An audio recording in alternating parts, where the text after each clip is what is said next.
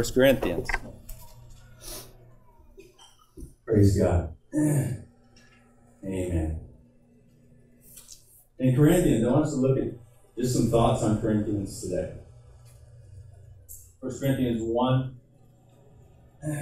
Paul, called to be an apostle of Jesus Christ through the will of God, and Sosthenes, our brother, unto the church of God which is at Corinth, to them that are sanctified in Christ, called to be saints, with all that in every place call upon the name of the Lord Jesus Christ, both theirs and ours. Grace be unto you, and peace from God our Father and from the Lord Jesus Christ.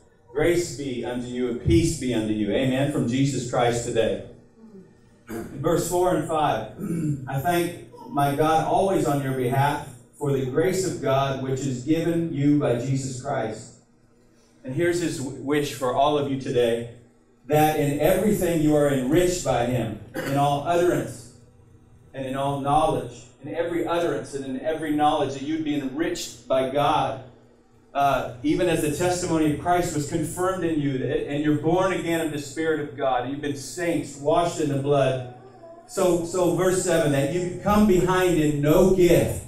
Everybody say, gift. Yes. God wants you to have every gift flowing from heaven. He wants it to come straight to you. He wants you to covet earnestly the best gifts. He doesn't want you to come behind in any way, shape, or form of the gifts that God gave. And we've been studying those gifts on a couple Wednesday nights ago in the house of God here. That God wants you to come behind, waiting for the coming of our Lord Jesus Christ. Anybody waiting this morning? Amen. Counting the days, waiting to see Jesus? Wanting to see him with all your heart and soul, waiting to see the rapture of just Jesus Christ. You could call it just the rapture of seeing Jesus. Amen? Just seeing him and being so filled with God and having this earthly body finally dissolve and putting on immortality forever. Praise God. Being immortal forever. I'm looking forward to that. Who shall also confirm you to the end, that you may be blameless in the day of the Lord Jesus Christ. God is faithful, by whom you were called unto the fellowship of his Son Jesus Christ, our Lord. The next two verses says this. It says, now I beseech you, and I just want to say this. This was the church of Corinth. There was issues in the church of Corinth. And this is a Holy Ghost-filled church. If Lyle was here, I'd say, Lyle, this is a Holy Ghost-filled church. Paul was the pastor. There were, the discipleship program was Paul's, the Apostle Paul's. Pretty good teacher, pretty good preacher.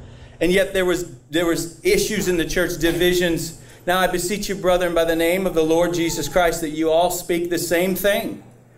That there be no divisions among you, but that ye be perfectly joined together in the same mind. Dear God, in the same mind, in the same judgment, almost like the book of Acts, one mind, one accord, one faith, one belief, where you come together. And what was happening was some were following Apollos, and some were of Cephas, and some were of Paul. And Paul's saying, is Christ divided? Heck no, he's not. Christ sent me not to baptize in verse 17, but to preach the gospel, not with wisdom of words, lest the cross of Christ should be made of none effect. For the preaching of the cross, there was a preaching, it was deliberately, and it was on Christ crucified, Christ resurrected, Christ enthroned with power and glory in heaven above, and Christ sending the power back down, and them now moving in this church that was filled with gifts and power and anointing. He says in chapter 2 that the preaching would not be with the enticing words of man's wisdom, but in power and in demonstration. That now we're in the church age. This isn't just the Acts of the Apostles. This is the church of Corinth. And he wants the power still to be, that your faith would be in the power of God and the strength of God and the glory of God. Somebody say amen. In chapter 3, we're working up to the Lord's table, by the way. He says, and brethren, I could not speak to you as unto spiritual. Why not? But as unto carnal, even as unto babes in Christ, I fed you with milk and not with meat. For hitherto you were not able to bear it, neither yet now are able, for ye are carnal. For whereas there is among you envy and strife, divisions, are you not carnal? Don't you walk as men. And what I want to remind you guys is this is the Apostle Paul. This is his church. This is his discipleship program. There's issues in that church in Corinth. Can I get an amen? Can you see that? There was issues in this church under Paul in that day. He says you're trying to build on laborers. You're trying to make men. You're trying to follow men. You need to follow Jesus Christ. Christ isn't divided. By the time these letters continue, by the time you get to chapter 5, it's reported commonly that there's fornication among you. The word fornication is porneia. Now the church has other issues, and it's infidelity or incestuous relationships, or porneia that has come in, is the Greek root word there, and that's among you. And he says, I've judged you already not being there. But I simply want to say that Paul was condemning this, but he was having to constantly deal with Corinth at this time. And they were a church that was so close to the beginning. So close under the greatest pastor, arguably, of the New Testament, the Apostle Paul, the one that was given the epistles, the Pauline epistles. He wrote these to correct the church that was having issues now.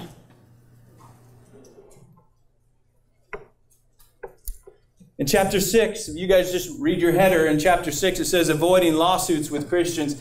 Here now, these things that were in these spirit-filled Christians, these full gospel believers, these tongue talkers, these people that were full of God, they came behind in no gift. There's issue. In verse 6:7, now therefore there is utterly a fault among you because you go to the law with one another. Why do you not rather take wrong? Why do you not rather suffer yourselves to be defrauded? Don't you know that the unrighteous shall not inherit the kingdom of God? Be not deceived. Neither fornicators, idolaters, adulterers, effeminate, or abusers with themselves with mankind, nor thieves, nor covetous, nor drunkards, nor revelers, nor extortioners shall inherit the kingdom of God. He's reminding them where they've come from. He's telling them that their body is the temple of the Holy Spirit and not to yoke it with any other thing. And what he's doing, we're moving towards 1 Corinthians 11, where we're about to take the Lord's table, the Lord's cup. And we're looking at the church of Corinth. Brothers and sisters, this was Paul's church. This was the church in Corinth. If you go forward, there's admonitions in marriage. There's admonitions to the wives. There's admonitions to the husbands. There's admonitions to them that are single. There's admonitions to them about how to live a Christian life and how to keep your purity and how to fast and how to stay on fire for God and not to let your interest be divided from the thing that we're called to do. In chapter 8, there's a debate over the food sacrificed to idols. Can we eat it or not? And Paul is teaching them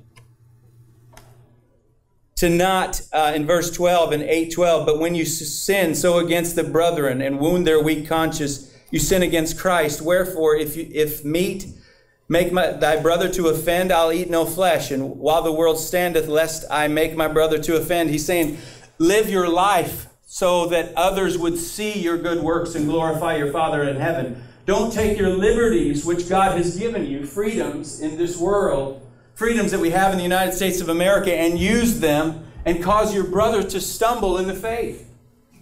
It's talking about, I believe it's talking about idols. I believe it's talking about whatever those idols are today in the secular culture in which we live in. I believe it's alcohol. You put alcohol in there. You can talk about drinking wine. You can talk about any other thing. Brother, if it's going to encourage somebody with a weak conscience, it says you sin against Christ. Brothers and sisters, in 9, he gives up his rights. In 10, he warns against idolatry. Look at chapter 10. Again, we're working towards 11. And we're going to take just a few seconds here. 10:6. Now these things were written for our examples. This is a warning against idolatry. He's talking to the Corinthian church, but he's going way back. He's talking about Moses. I don't want you to be ignorant. In verse 1, how that all our fathers were under the cloud and all passed through the sea. They were all baptized into Moses in the cloud and in the sea. They did all eat the same spiritual meat and drink the same spiritual drink. They were following Christ. The sea was red. It was a type and shadow of Jesus Christ. But in 5, but with many of them God was not well pleased, for they were overthrown in the wilderness. A title in my MEV says overthrown in the wilderness. It says something about being overthrown in the wilderness. Brothers and sisters, this is the journey towards heaven. And these are the admonitions upon what the end of the world is going to be. And 6, look at 6 with me. Now these things were our examples to the intent that we should not lust after evil things as they also lusted. Let's look at these things together. Neither be ye idolaters.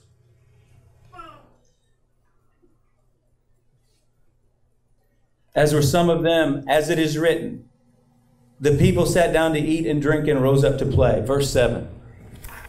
What does that mean?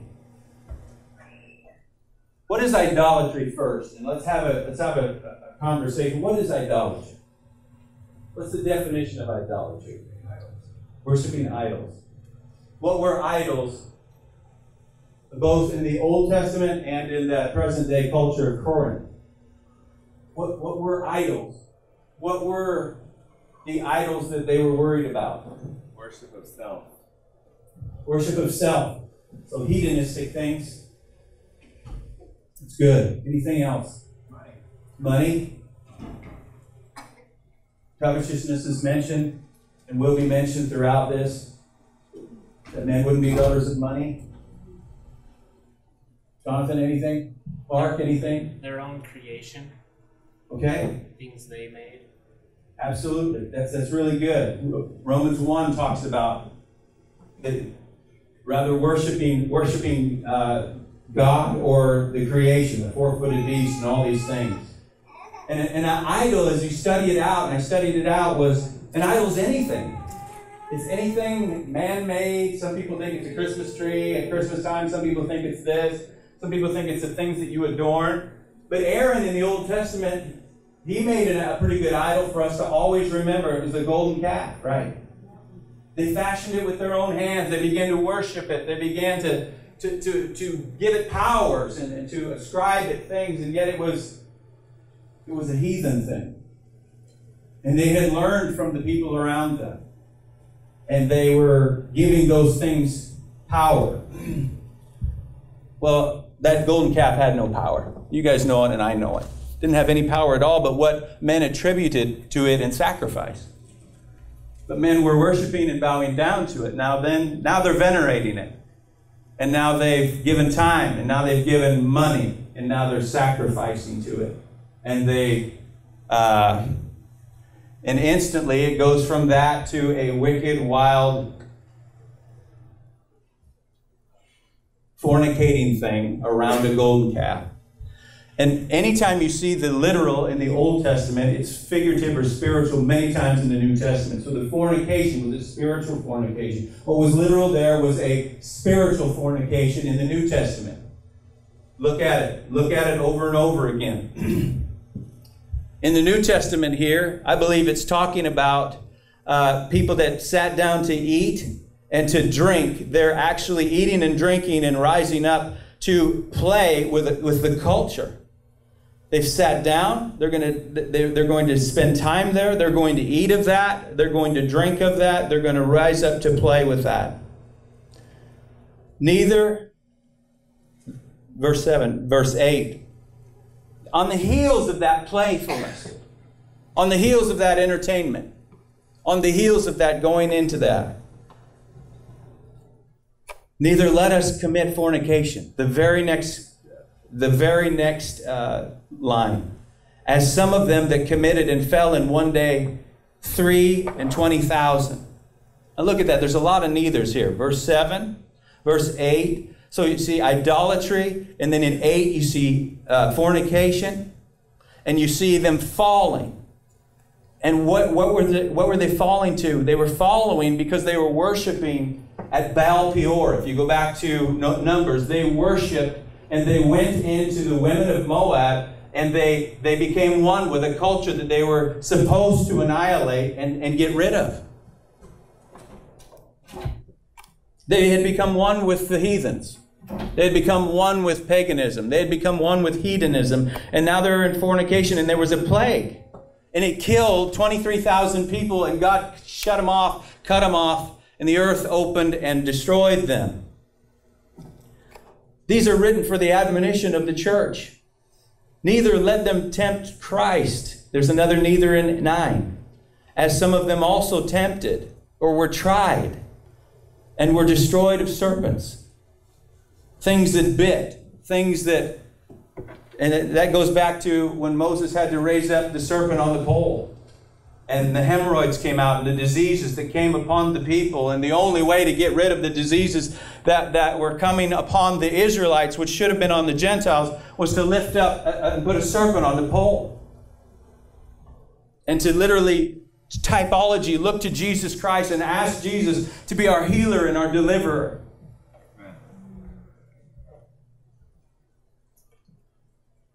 Now, all these things happened. Okay, 10. Sorry, there's another neither. Is that the fourth neither? 1, 2, 3, 4. Neither. This is written to the church. New covenant, New Testament. Neither murmur ye, as some of them also murmured, and were destroyed of the destroyer. Brothers and sisters, there's a constant move of murmuring amongst the Old Testament people in the wilderness. During their wilderness time.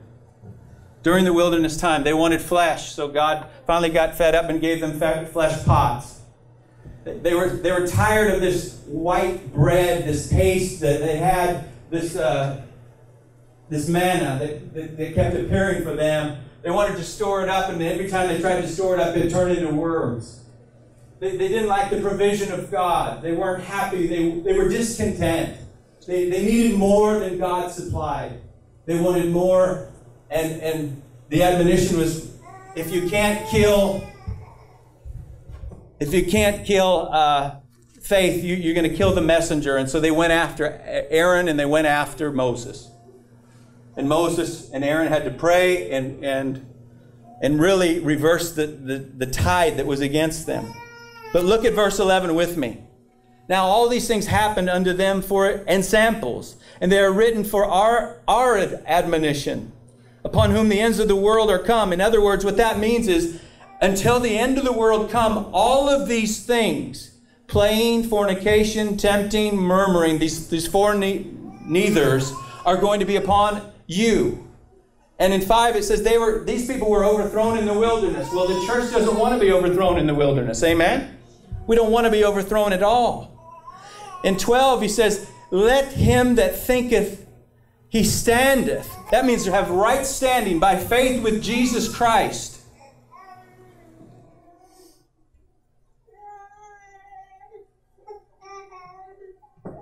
Take heed, lest he fall.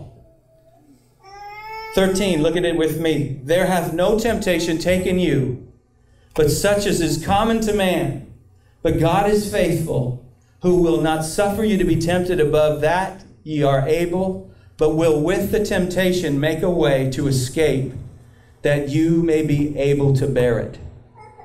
You guys are all going to be tempted. It's going to come against you, the world, the flesh, the devil, the temptation, the chance, the opportunity to tempt Christ with your own walk, and to walk out there as close to sin as you possibly can, and to get real close to the world, and to tempt Christ, it says. Now, our God is faithful. And yet there's the opportunity to do this. You have the opportunity to murmur against God and His provision. You have the opportunity to eat and drink of the idols of this culture and this community, as they did in verse 7. And to be a part of a system that is anti-God. And yet God has made a way of escape for all of us. I believe that this is exactly what it is. It's the straight gate. It's the narrow way. There's a broad way where everybody else is going, and the Bible says few there be that find it. The straight gate, the narrow way, is the cross of the Lord Jesus Christ. The straight gate is following Jesus Christ. It's being in obedience to His commands. It's wanting Him in the depth of our soul. It's wanting to seek Him. It's wanting the presence of God. It's wanting to move from prayer to praise into the worship of God. It's wanting everything I can from God. It's coming behind in no gift, no utterance, waiting for the Lord Jesus Christ. It's being stirred by God, and it's stirring other people for God. And it's being filled with all the fullness of God, brothers and sisters. And we need that in this time and in this hour. It's coming together. It's being the church of the Lord Jesus Christ. Not separated, not isolated, not picked off. It's a togetherness of what God is doing. And here Jesus is just bringing these admonitions to every single one of us. Let's look deeper into the idolatry. Go to verse 18. For behold, Israel after the flesh. Now let's insert that. Let's say the church. Let's say the New Testament evangelical church after the flesh. Because Israel is the Old Testament sample. So let's say this is the church of the New Testament now for just a second. Behold, the church of today after the flesh, are not they which eat of the sacrifices, partakers of the altar? If you're eating of the sacrifices, of the things of this world, if you're eating there, you're spending time there, you're rising up to play there, you're doing those things. Look at this. 19. Look at this. What shall I then? What say I then? In other words, what is this then? What am I trying to say? That the idol is anything that which is offered in sacrifice to idols. Is anything. What does that mean? Put it up on the board and you guys talk about it. What is an idol? An idol is anything, okay, so it could be anything, or that which is offered. What does that mean? I want to know what you guys think it means. Time, money, adoration. Louder. Time, offering money, offering time, offering adoration, love. Very, very good. Anybody want to add to that? So, absolutely.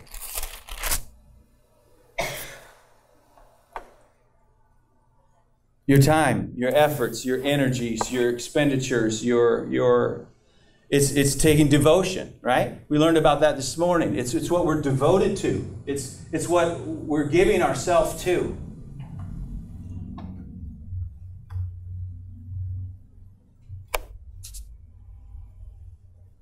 Church, I guess what I should say as a pastor is what are you devoted to? Now look at this. In 14, read it there a second. 14, my dearly beloved, I love you, church. I love you, church. I love you. I love you. You're my beloved. You're my beloved, my beloved, my beloved, my bride, my bride, my bride, my bride. Turn to your neighbor and tell him you love him. I love you. Did you know Paul loved his church? Paul loved Corinth. Dearly beloved, beloved, beloved, beloved, beloved. James, tell Sam you love her. Becca, tell Joe you love him. Just trying to keep you guys straight in the back row. Now look at this. It says, flee from idolatry. I speak as unto wise men. Everybody that's wise, raise your hand in this room. Wait, raise it high. I'm so wise. Amen. I speak unto the wise men of the church of Corinth. Judge what I'm saying. Please judge it. Make a judgment call. And you're going to see where this is going. 16, read it with me. Read it with me in your Bibles. The cup of blessing which we bless, is it not the communion of the blood of Christ? The bread which we break, we're about to break the bread today. Is it not the communion of the body of Christ? Right? It's Jesus. Our life is Jesus. Our hope is Jesus. Our eternal glory is in Jesus. Amen? It's in Jesus what He did at the cross. It's in Jesus, Him saving our souls. It's in Jesus, the redemption, in the power of His name and the power of His blood. It's Him pulling us out of the world. It's Him pulling us out of Egypt. It's Him bringing us to the Red Sea. It's Him baptizing us in the blood of Jesus Christ. It's Him crushing the Egyptians that were right on our tail and giving us freedom and breaking every chain of bondage so that we could walk in holiness, following the cloud by day and a pillar by night of fire. And there's nothing and no one that can contend with the mighty God that we serve. Somebody shout hallelujah to the Lamb of God. His name is Jesus Christ. He's King of Kings. He's Lord of Lords. Amen. And neither is there salvation in any other. For there's no other name under heaven given among men whereby we must be saved. Jesus Christ is everything. And that's what this is talking about. Hallelujah. Oh, you can't yawn in here. I heard that yawn in the back row. No way. Not anymore. 17. For we being many, church, are one bread. Think about it. They bring Jesus' body down. They lay it down. Jesus has just given up the ghost. His body's still there. We're of one bread. We're of one body. We cannot be separated. We cannot be divided.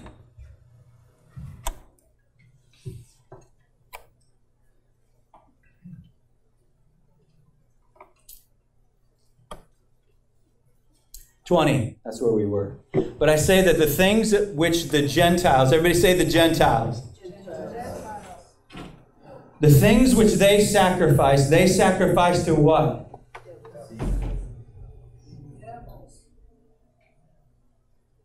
Sarah's studying read head. I did a study on this last night. Behind every Baal Peor was the place. Baal was the demon. Behind all of the entertainments and the demons of the Old Testament, there was Pan. Peter Pan. Ever heard of Peter Pan? Yeah. Pan. Pan was a nifty-looking demon. Muse was another good demon. The Old Testament. You ever heard the word amusement? He's the devil behind amusement. Yes. Pan is where we get the word panic. Behind all of these Old Testament pagan gods, Baal Peor, Baal this, Baal that, Molech, all these different, they were the ensample, the type, but behind them, if you took off the mask, what's that show where there's the mask, and what's that old Phantom of the Opera. Behind the pretty, beautiful muse of all these things, you guys, if you pulled the thing back, there was Pan. There was amusement. There was Lilith. Lilith Fair? Everybody heard of Lilith Fair? The women's music deal? No? Okay. Crazy. Behind all of these things that are coming back, okay, the mask behind that was the devil. The things that the Gentiles worship to, they go down and they pay homage to, they open up their wallet, they pay money to. They venerate with time, effort, worship, running up in church. Behind those things, according to this,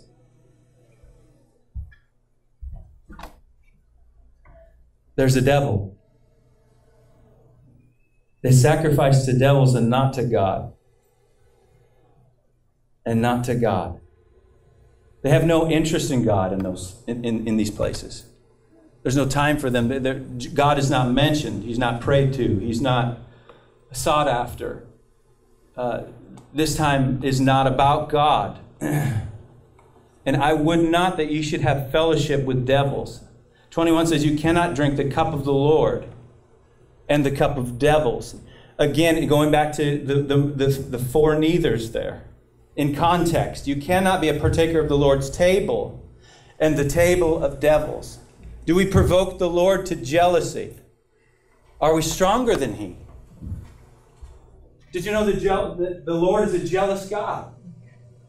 In the Ten Commandments, isn't there a commandment that talks about, thou shalt have no other gods before me?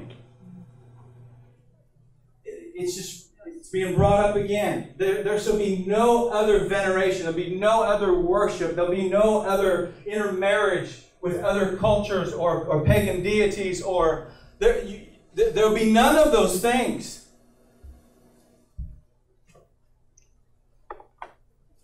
No, we're not stronger than God is. We don't know better than He does. And we do not provoke Him to jealousy. 23, all things are lawful for me, but all things are not expedient. All things are lawful for me, but all things don't build us up. Church, I want this to be an edifier. I want every time you come into the house of God that you get built up spiritually. How? Preach the Word of God.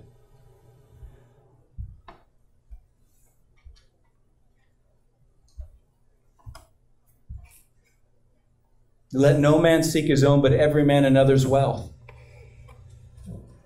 You guys are here in the body for one another. You're not here selfishly for your own gain, right? You're here because you're part of the body of Christ. If Jesus was laying out here and that body was still there, He still had organs in His body. Everything was fitly joined together. You're the body of Christ. There's a togetherness. What's my theme for the summer? Together. You can't send the toe to Ethiopia. You can't send the heart to Canada. You can't and have the body function or be resurrected in its power. The body is fitly joined together. Amen? 1 Corinthians 12, you read it all. It cannot be broken apart. And some of the body doesn't go over and worship over here, and some of the body doesn't go worship over here, and we don't worship idols. Amen? None of us worship idols. So somebody say amen. We don't give money. We don't venerate. We don't give... No. We're Christians, bought by the blood of Jesus. And we take the Lord's table. That's our table. Amen? That's our supper because it's our bread and butter. It's what we are. Praise God. 11. Chapter 11. We're getting to take communion here in just a second. A few minutes. 11:1. Be ye followers of me, as I am also of Christ. Now, I'm doing this purposely that I'm sticking very close to the word-by-word translation of the King James Bible. Let's read it. Now I praise you, brethren, that you remember me in all things and keep the ordinances that I delivered to you. But I would have you to know that the head of every man is Christ, and the head of every woman is the man, and the head of Christ is God. And then he goes into talking about praying or prophesying with your head covered or uncovered. I'm going to bring it down to, it has nothing to do with your hair length. And every woman said, praise the Lord. It has nothing to do with how long your hair is. Your hair is a beautiful covering from the Lord, praise God, and God made it that way. It's not about having to wear a doily on your head when you pray, even though some people interpret it that way. What it is talking about,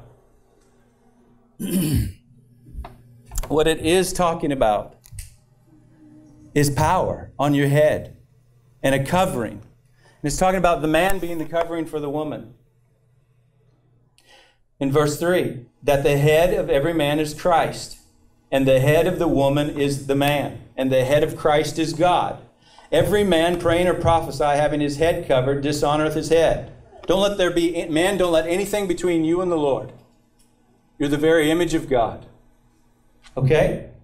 But every woman that prays or prophesies with her head uncovered dishonoreth her head. What's that talking about? If there's no covering for the woman, if you're not spiritually covered by the man, and you're in right relationship with the man, and you're speaking out of turn, you're making decisions, you're doing whatever, if you don't have the right covering of the man and God, you're out of order in God's plan and in His playbook. Verse 5, but every woman that prayeth or prophesieth with her head uncovereth, say the next word with me, dishonoreth. What's the number one need of a man? Respect. Come on, marriage counseling people in the back row. What is the number one thing for man? Respect. Honor and respect. We get that from God. That's a God thing. God put that in there. Dishonors her head, for that is even all as one as if she were shaven. What does that mean? Do you remember that movie, The Passion of the Christ? Remember how they depicted the devil in that movie? She was a prostitute. She was shaven. She was a female. And she was bald-headed. It's kind of freaky looking. Right? Remember that? Anybody saw it? Some people saw it. I believe that they took that from this passage. So the rebel, the demon that opens up and comes in through rebellion, comes in, and what the Lord is saying, it'd be better for her to be taken out, shaven, and treated like a prostitute. 6, for if the woman be not covered, have a covering, let her also be shorn. But if it be a shame for a woman to be shorn or shaven, let her be covered. Well, what a woman is going to get her power and her anointing and her walk with God, her truth. She's going to get the virtue as she walks under the covering of God Almighty and a husband that is lovingly nourishing and cherishing her and taking care of her. Amen. And loving her like Christ loved the church. If she's walking into that, my God, there's going to be an anointing on that woman. And that woman in the church has opportunity to speak. Somebody say amen. And to talk and to share and to exhort and to prophesy. It says right there, prophesy, right in the context. That woman that's under the headship of God and under the leading of her husband. Hallelujah. Look at verse 10. For this cause ought the woman to have power on her head because of the angels. They're watching. Now for that cause. Now jump forward to verse 11.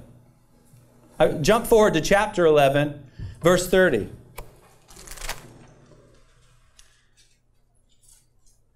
And say, for this cause.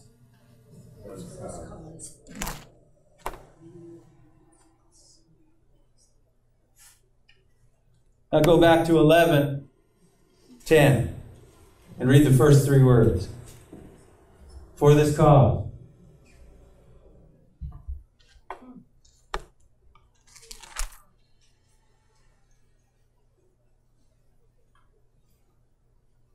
Now go back to 1 Corinthians 11 and read 30. 1 Corinthians 11. For this cause. Let me back up and show you guys something about the Lord's Supper. 27. 1 Corinthians 11:27. Wherefore, whosoever shall eat this bread and drink this cup of the Lord unworthily shall be guilty of the body and the blood of the Lord. How in the world could we be unworthy when we come to take the Lord's Supper?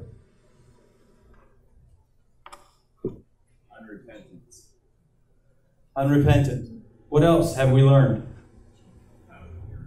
Out of order. Idolatry. Worshipping a world system. Paying homage to it. What else? Murmuring. Complaining. Discontentment in the house of God. You're discontent with Jesus Christ in your walk with God.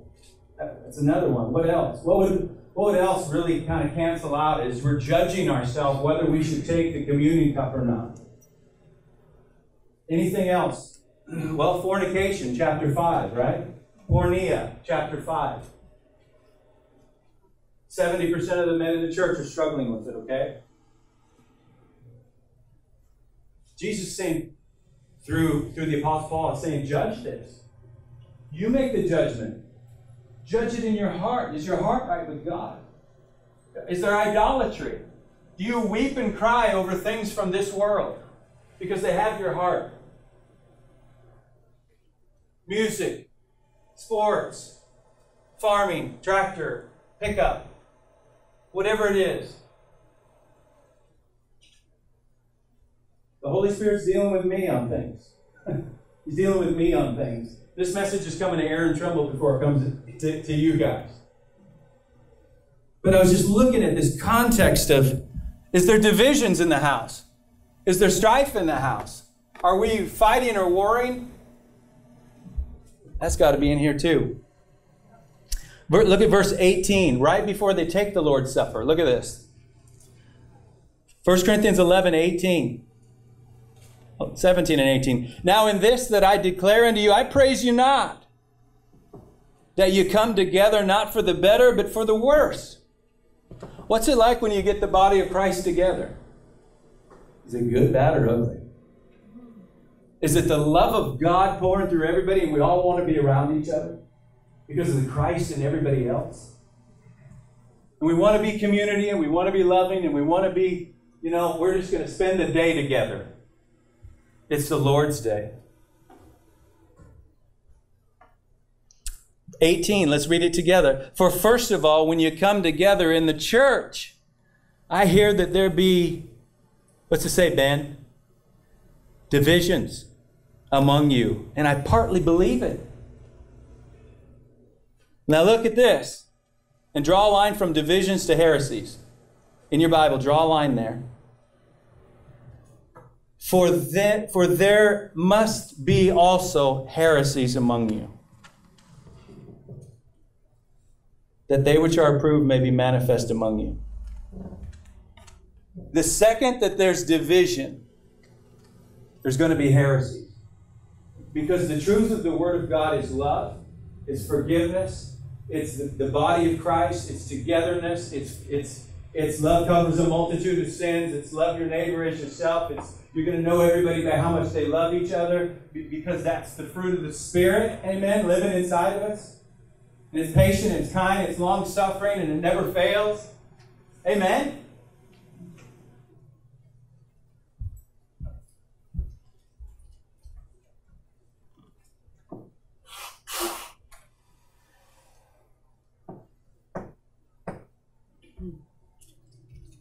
So as you and I prepare to take communion today,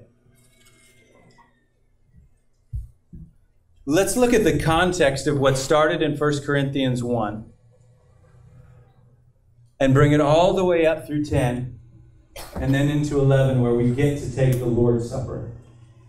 And then the admonition to us is this, and it's honest and it's just. As the ushers, would you come with the communion today? And I'm going to read this. I also want to show you guys this. Ben, check this out in 22. They were eating, in 21 and 22, they were eating and drinking. And they must have just kind of been gluttonizing or fighting over who got to eat first or whatever else. And he shamed them about this. He says, don't you guys have houses to eat or to drink in, or despise ye the church of God? You've got your own houses to eat and drink in. But when you come to the church of God, it ought not to be this way.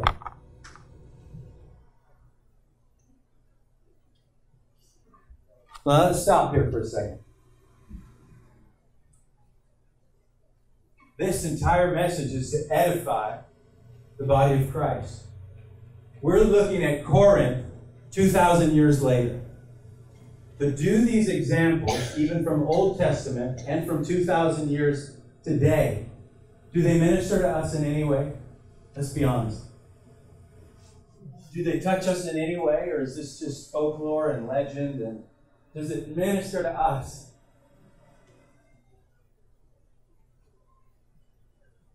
Have we discerned the Lord's body? And now I want to ask this question to every theologian. Look at this. And then we'll take the communion. Look at verse 30 again, 11:30. You guys can come up here. Somebody read that out to me, out loud. For this cause many are weak and sickly among you, and many sleep. And 31. For if we would judge ourselves, we should not be judged. Back to 30. What does this mean? Look at people. What does this mean?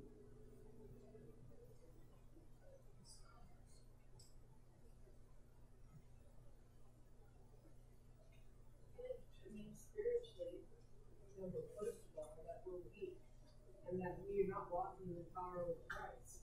that He gives us. And we sleep, meaning that we don't see, we don't hear, we don't have God's discernment and the move in our life because we're not giving our lives to Christ. We have our idols before Christ. And we have to look at that in our heart. Where's our priority in our heart? And that's what God judges. I mean, we do walk and we do mess up.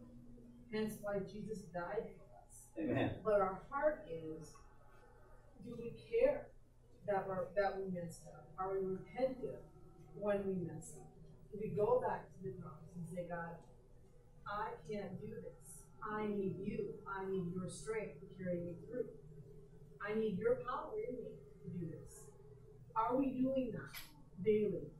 Maybe more than once.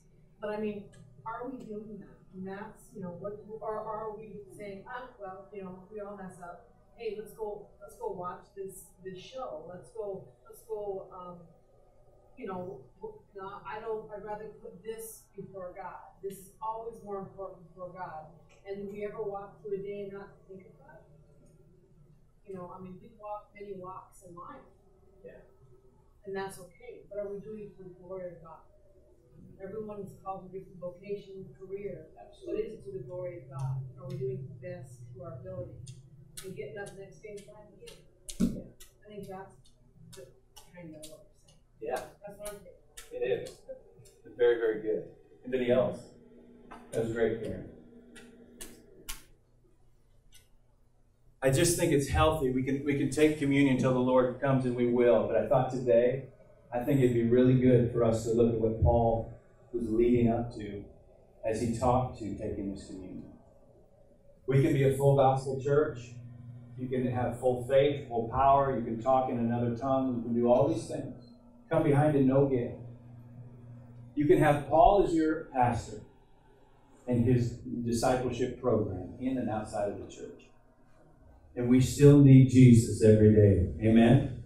And our cup and our what we eat and what we drink better be the belief in our faith that's bedrock in what Jesus Christ did for us at that cross at Calvary. Amen? Because without Him, we are of all men most miserable. There be no resurrection. Amen? But with the resurrection of the Lord Jesus, we now have hope. Everybody say hope. Hope. And power with God to move into the Holy of Holies. And that's where God wants to meet with you. Amen?